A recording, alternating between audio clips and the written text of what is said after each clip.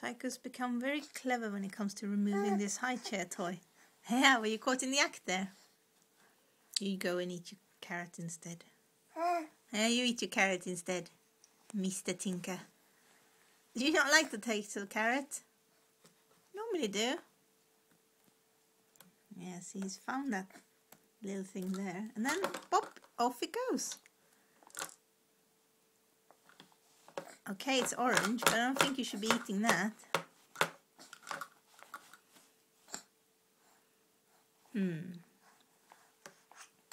You're a clever little monkey. Clever little monkey. I know it's orange, but you can eat that instead. That's also orange. Does that feel nice on your gum?